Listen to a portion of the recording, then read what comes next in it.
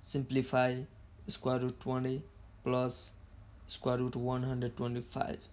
So first what we do, first we divide 20 and 125 into two small numbers, one of which contain perfect square. So you can write square root 20 as square root of 4 times square root of 5, plus we can write square root 125 as square root of 25 times square root of 5, because 4 times 5 give us 20 and 25 times 5 give us 125.